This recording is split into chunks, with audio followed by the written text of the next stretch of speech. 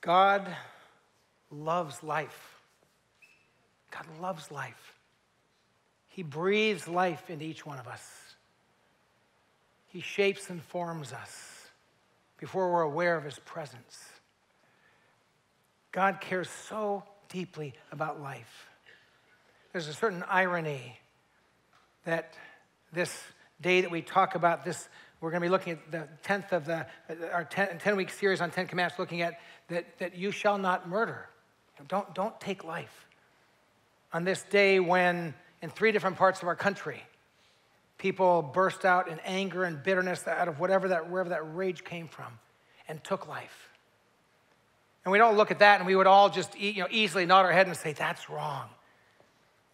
But as we've been learning with all the 10 Commandments, to walk in the freedom of God and the life of God is to understand with greater complexity what God's talking about, what he's getting at. This God who delights in life is the one who said this simple command. The whole commandment that we're going to look at today is just 2 words.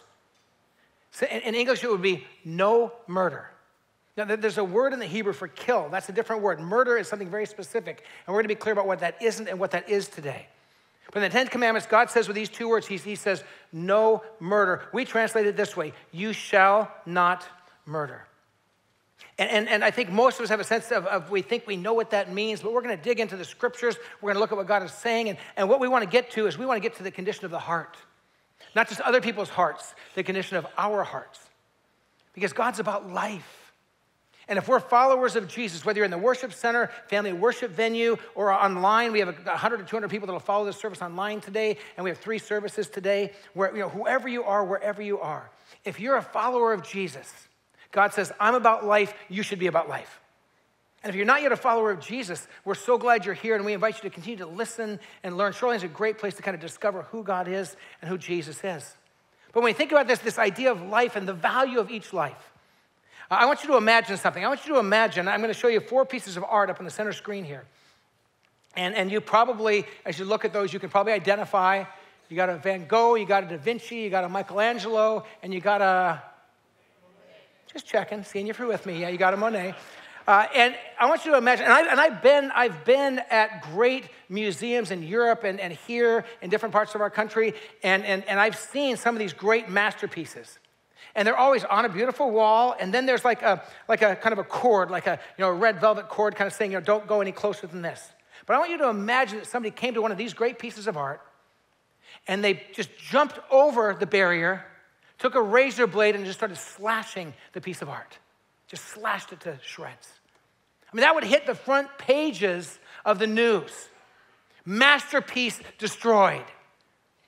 What we don't recognize is that when God, in his word, God tells us this in Genesis 1:27. God says, so God created mankind in his own image. In the image of God, he created them. Male and female, he created them. You shall not murder is talking about human beings. Don't take life. Don't take a human life. Why? Because when God made you, he said, you were made in my image. You are an image bearer of God Almighty. Even if you don't believe that, even if you don't understand it, you are made in the image of the living God. Every man, every woman made in the image of God. The theologians call it the imago Dei. You bear the image of God Almighty. It's not that we look physically like God, but we bear the ability to do good, to love, to care, to create. God has made us in his image. So when you wake up in the morning and look in the mirror, you can look and say, there's a masterpiece. Maybe not first thing when you look in the mirror. You're like, give me 5 minutes to adjust a few things. But that's a masterpiece. It's true. And if that's true of you, it's true of the person sitting next to you. If you know the person next to you, nudge them and just say, you're a masterpiece. If you don't know them, just take a minute of silence, right? I mean, this is what the Word of God says. And this is why God cares. This is why God said, you shall not murder. As a matter of fact, what I think what God is getting at and what we're going to understand through this commandment, as of all the commandments, it's about freedom, it's about life. And so if you understand this commandment, you understand this, that we are called to be life givers, life protectors, and not life takers. We're called, if you're a follower of Jesus, you are a life giver, you are a life protector, you are not a life taker. And that should be in every moment of every day. We should bring life wherever we go. When you show up in a group of people, life should enter that place. Joy. And people, you should leave and people should say, man, I'm so glad she was here. She brings so much life. I'm so glad he was here. He brings life. That's what Christians should do because we are filled with the image of God and we walk in his presence. We have his assignment. Don't just protect life, bring life. Give life all day long in all that you do. That's God's desire for us. In one of the books that I used as I researched for this sermon, and the last few copies we have will be in the bookstore next week, Mark Mitchell, the guy who wrote the book 10, How the Commandments Set Us Free, he asked this question. It's a great question. Just ponder this question for a minute.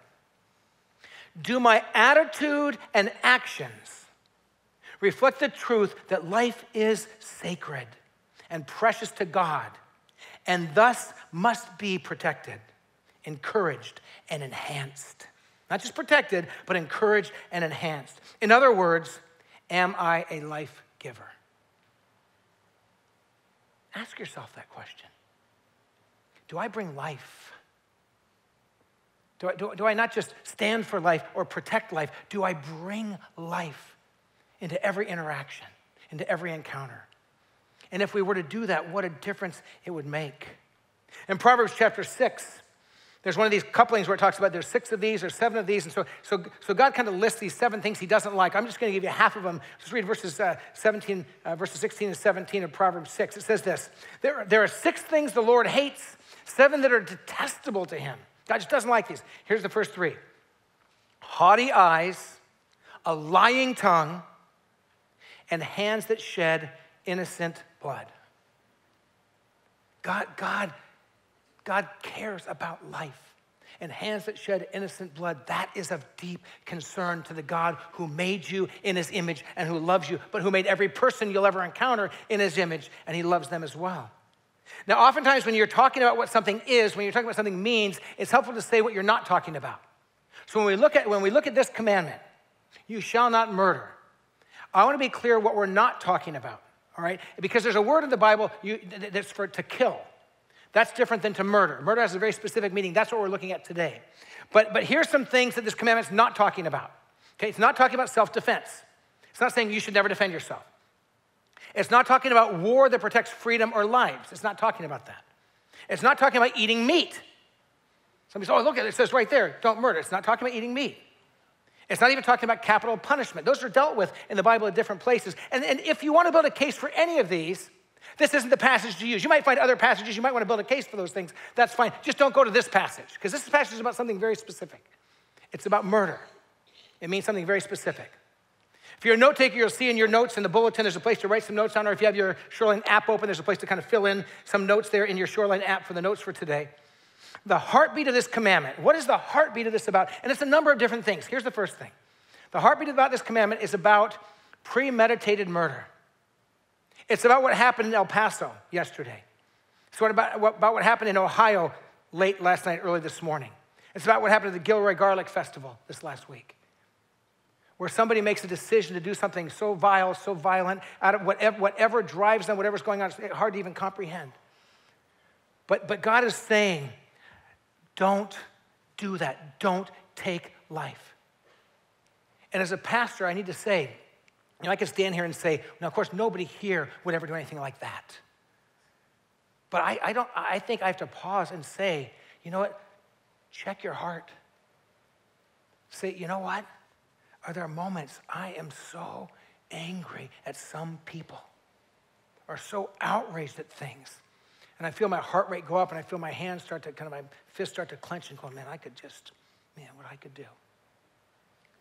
And if you get to those places, if you get to those moments, if you find that welling up in you, man, talk with a pastor, talk with a Christian counselor. Even if you have a medical doctor you go to and your regular checkup, just say, listen, I'm just being, this rage is taken over. Talk with somebody. And if you find that welling up inside of you, talk with a family member who you love and who you trust. It might be an emotional thing. It might be a chemical imbalance. It might be just that people have treated you really badly and there's a lot of rage. But man, be so careful because when we lash out in our anger, it breaks the heart of God. And if you're a follower of Jesus, you can walk in his power and walk in his strength. Even if there's things you're upset about, say, God, help me. God, give me strength. But get the help you need. But the heartbeat of this commandment is about premeditated murder. That's one of the things that we need to look at and be aware of and say, that breaks the heart of God. But it's more than that. Another thing it's about. The heartbeat of this commandment is about protecting life in the womb. It's about protecting the most vulnerable and most innocent of all life. Life that it hasn't had a chance yet to breathe the air of this world, but is still shaped and formed by the hands of God. And I was thinking about this. I was grappling with this because we live in a world where there's lots of perspectives and lots of arguments and lots of debates. But I will say something. As I was studying this, I did some reading, and this studying for this sermon, there been lots of heavy stuff and a lot of things that were really kind of weighed on my heart as I was preparing. But this one really struck me. I read an article that's actually, you can find it at Smithsonian.com. And this, I'll give you the short version of this article, but it was fascinating to me. That in 1996, there were some geologists who were snowmobiling in Antarctica, and they found a rock. And they went through this whole process of positing that this rock was actually a piece of Mars. And that there was a meteorite that hit Mars, blew some stuff up. This floated around the atmosphere for a really long time and fell to Earth in Antarctica. And they found this, and then as they took it, they began to study it.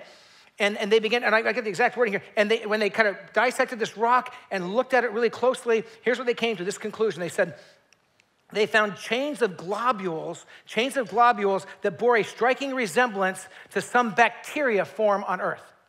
So they found within the rock chains of globules that resembled some forms of bacteria on Earth. And what they declared was this: we have found, anybody remember we have found life on Mars. They declared they had found life in a rock they had this whole theory, and you can read the article. Tons of scientists came together. They were celebrating. We found proof of life. And it was chains of globules that bore a striking resemblance to chains that some bacteria form on Earth. I want you to imagine something. Imagine that you found that rock. They thought it came from Mars. And when they looked at it, what they found was the combination of a human sperm and a human egg that had joined. And for 2 months it had been growing, and there was just a teeny little baby. What would they have called that? They called chains of globules that bore a striking resemblance to some bacteria on Earth life. I think that if they looked and saw, this is a human baby, they would go, that's life. I hope that what we can do is slow down in our world, and with all the sound bites and all the things we're hearing, stop and say, what does God have to say about life? If I'm a follower of Jesus, what is life according to God? Listen to these words from Psalm 139. Just let God speak to your heart. Psalm 139, David is talking about himself. Or he's talking about himself, inspired by the Holy Spirit. Here's what David writes. He says, "Oh God, you created my inmost being. You knit me together in my mother's womb." This is David, inspired by the Holy Spirit. You knit me together in my mother's womb. And I love this. "I praise you because I am fearfully and wonderfully made." He goes, I'm wonderful. "Your works are wonderful. I know that full well." Translated, your works are wonderful. I'm totally awesome. Sorry, Dennis. Dennis doesn't like to use the word awesome around here, but your works are wonderful. He says, "My frame was not hidden from you when I was made in the secret place, when I was woven together in the depths of the earth." This picture of his mother's womb. I love this, verse 16. "Your eyes saw my unformed body, and all the days ordained for me were written in your book before one of them came to be." Can I tell you something? God knew you in your mother's womb. Before your parents named you, God knew your name. And God not only had a plan for your life, he still does. You're that precious to him. And so is every other person around you. And then if you have your Bibles or your Bible apps, you can go to Luke chapter 1. In Luke chapter 1, there's this amazing encounter. I call it the first time that Jesus and John the Baptist met. Because what happens is Mary, the mother of Jesus, is pregnant with Jesus, and then Elizabeth is pregnant with John the Baptist. And Mary and Elizabeth, who are cousins, meet each other. And I want you to watch what happens in this passage. And if you have your own Bible, you can highlight or underline the key things here. But watch what happens starting in verse 39 of Luke 1. At that time, Mary got ready and hurried into a town in the hill country of Judea, when she entered Zechariah's home and greeted Elizabeth. When Elizabeth heard Mary's greeting, the baby leapt in her womb. That's John the Baptist. And Elizabeth was filled with the Holy Spirit. In a loud voice, she exclaimed, "Blessed are you among women," she tells Mary, "and blessed is the child you will bear," the child that you have right now. Right? Blessed is Jesus, the child you will bear. "Why am I so favored that the mother of my Lord," she says, "Mary, you're the mother of my Lord," and Mary's carrying Jesus, "should come to me? As soon as your greeting reached my ears, the baby in my womb leapt for joy. Blessed is she who has believed that the Lord would fulfill his promises to her." I love that. John the Baptist and Jesus are still in their mother's wombs, and their mothers meet, and something happens. Something happens. Christians are life protectors, life lovers, life enhancers, and encouragers. We don't just want to protect life, we want to help life all the way through. And we'll talk about that a little bit more. The heartbeat of this commandment is about more than just that. The heartbeat of this commandment is also about taking life, euthanasia, assisted suicide. In just 2 years ago, in 2017, there were over 45,000 people in the United States who took their own lives. And a whole lot more than that tried.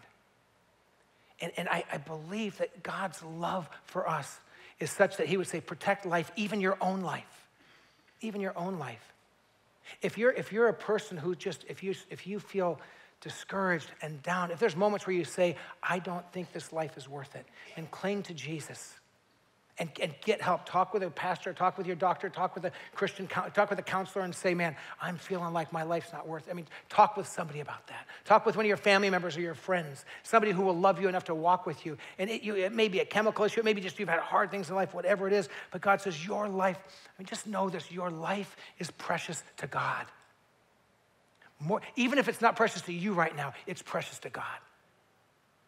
And to take our own lives, I think it's going against what God says in this commandment. It's willfully taking our own life, or to take the life of somebody else, or to have somebody else take our life. And it's gotten very complicated in our world now, because now there are places in the world where they actually will allow you to take your own life, where physicians, doctors who are really supposed to be protecting and lifting up life are taking life. And I read this piece. This is in the book, The 10 Commandments, that Kevin DeYoung wrote. And again, we have those in our bookstore. But this was fascinating to me because it's talking about what's happened in the Netherlands, which was the first place to adopt physician-assisted suicide. But I want you to hear something. Listen, this is a little portion of this book. It says, assisted suicide laws have consequences most people don't think about on the front end. The Netherlands was the first nation to allow legal assisted suicide, and over time, they've seen the voluntary become involuntary. When it becomes an option for you to end your life, insurance companies begin to say, well, we aren't going to pay for this treatment or extend your life another 6 months or a year, but we can give you these 2 pills, and you can end your own life. And that's happening. You can become a burden to your insurance provider, to the state, to your own family. And this didn't blow my mind. This broke my heart. In the Netherlands, more and more requests for assisted suicide in the Netherlands are coming from family members and not from the patients themselves. Kids are coming to the doctor saying, I think mom's lived long enough. I think it's time to let dad take. This is happening in our world. And this insight just staggered me. It says, during the Nazi occupation of the Netherlands, Dutch physicians refused to obey orders by Nazi troops to let the elderly and the terminally ill die. In the Netherlands, just a short time ago, at the risk of their own life, they said, we will not let the elderly and the ill die, all right? In 2001, Holland became the first country to give legal status to doctor-assisted suicide. As Malcolm Muggeridge noted, it took only one generation to transform a war crime into an act of compassion. Look at that change. The same doctors in the same country were saying, we will not let these people die, and now they say, we'll help take their lives. We have to check our hearts. We have to watch the tide of our world and the tide of our culture as it flows faster and faster as Christians to step back and say, God, what do you say about life? Not what does this bumper sticker say or this billboard say. God, what do you say about life? God, what do you say about me? And what do you say about the person sitting next to me? And we've got to hear from God because God is the giver and the maker of life. And the masterpiece that God has made, this room's filled with them. So as the family worship venue, we're precious to God. We've got to be very careful. What is this commandment talking about? It's talking about more than just physical murder. Here's the question. Is refraining from physical murder enough? And Jesus said no. He said there's more going on here. And with each of the 10 commandments, when Jesus addressed them, he takes us to a deeper place. So listen to these words found in Matthew chapter 5, beginning in verse 21. Jesus is teaching, and he says, you have heard that it was said to the people long ago, and he quotes from Exodus 20, you shall not murder. And anyone who murders will be subject to judgment. But I tell you that anyone who is angry with a brother or sister will be subject to judgment. Anyone who says to his brother or sister, raka, which means empty-headed one, is answerable to the court. And anyone who says, you fool, will be in danger of the fire of hell. Therefore, if you're offering your gift at the altar, and there you remember that your brother or sister has something against you, leave your gift there in front of the altar. First, go and be reconciled to them. Then come offer your gift. Jesus says it's so important that we love people well, that we build reconciliation. That if you're coming to worship and you realize you got a problem with someone, get up, head out, get that right first. Wow. God cares about restored relationships. And Jesus says, you don't just murder with your hands. He says, you can murder with your words. You can murder with your eyes. I mean, you talk about, oh, she's staring like she has daggers. He's staring like he has daggers. Yeah, we can do that. The old saying, sticks and stones can break my bones, but words will never hurt me.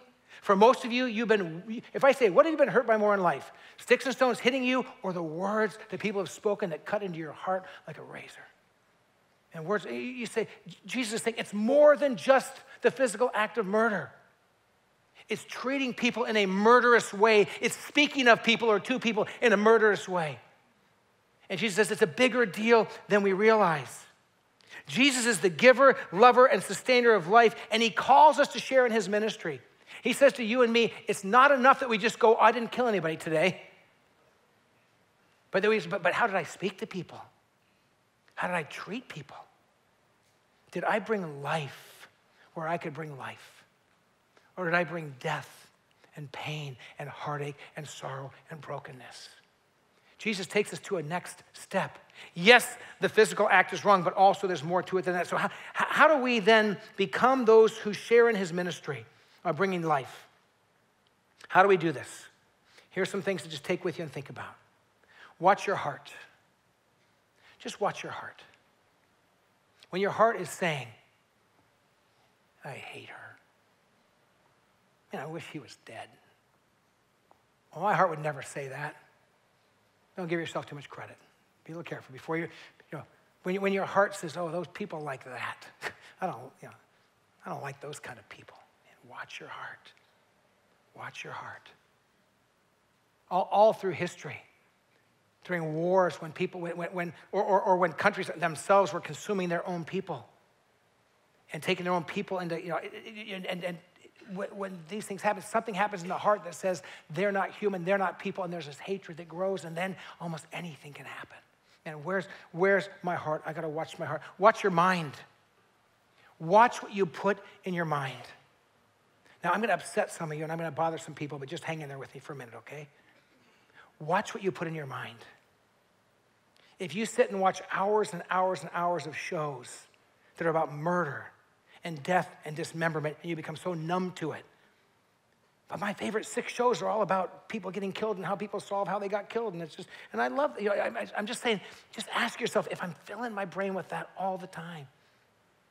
If you sit for a half an hour, 2 hours every night playing a video game where you are mowing down and gunning down, they're not real people. They're just people on, that look more and more real as time goes on and more realistic. But I mean, I'm just, and you say, does that affect me? I don't know. I don't know what affect. I don't know the human heart. I don't know the human mind.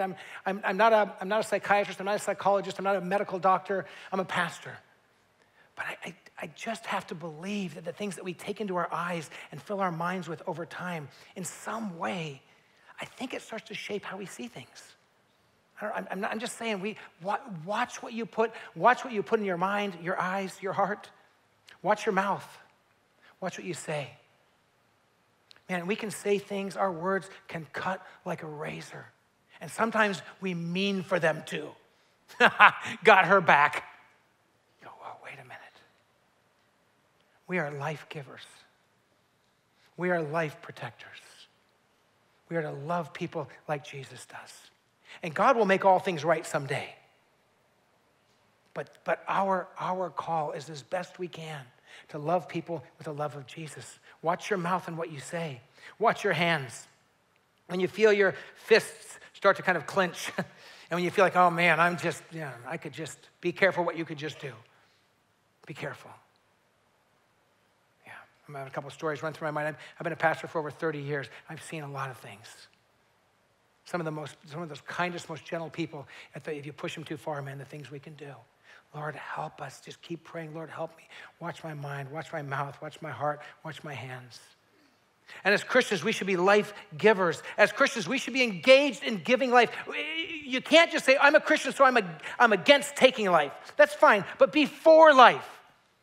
Before giving life, and not just at the beginning, all life. So we have a lot of people at Shoreline who have kids they support in El Salvador and in Honduras, other parts of the world, through Compassion International. Man, who write a check every month after month after month after month to give food and clothing and some Christian education and some help to children. And we know these kids by name and we pray for them by name. And if you support those kids, that's great. Can I give you another encouragement? Write them a letter. You can do it online. You can do it by hand. When they send you that stuff and say, write a letter, I've been there. I visited these kids. The money makes a difference. The letters you write you give life when you say, stay in school. Keep growing to love Jesus. Here's a picture of my family. And walk with those kids. Pour into them. We love life, so we pour into life, all right? You're part of a local church. Get involved in what we're doing in our community. Come help with the clothing closet, the food pantry, visit shut-ins in a retirement home. We have our Hope Christmas party coming up where we're going to have people here from all over our community, and you can bless them and bring life. That's what we do. We're Christians. Be part of that. Support local hospitals that seek to bring physical life, and institutions of learning where Christ is present, or if they're not against Christ, but if there's institutions of learning, pour into those. They help children. Go read to kids in the classroom. Pour in it. Go visit a care center. You go to care centers around here and say, is there anybody who never gets a visit? They'll have people on their list. And just pop in once a month and more often if you can. Just spend a half an hour and talk with them and pray. Give life, bring life, bring life. Christians stand against human trafficking. We support orphanages. We care for the hungry. This is what we do. This is what we should all be doing if we follow Jesus. If you're not yet a follower of Jesus, boy, when you come to know him, you understand his grace, you want to do that kind of stuff. But get involved in bringing life, sustaining life, enhancing life. That's what we're called to do. And in John 10:10, Jesus says these words. He says, talking about the enemy, about Satan, and he says, the thief comes only to steal and kill and destroy. Look what Jesus says. I have come that they may have life and have it to the full. That's the heart of Jesus.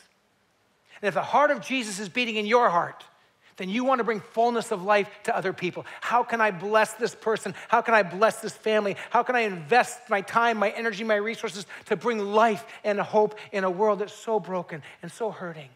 How do we come alongside people who are in a time where they're hurting and lonely and struggling? That's what we do. And I love that the Apostle Paul, who wrote the most books of the New Testament of anybody, I love that he understood the grace of Jesus so powerfully, because you know what the Apostle Paul was doing before he became the Apostle Paul? he was killing Christians.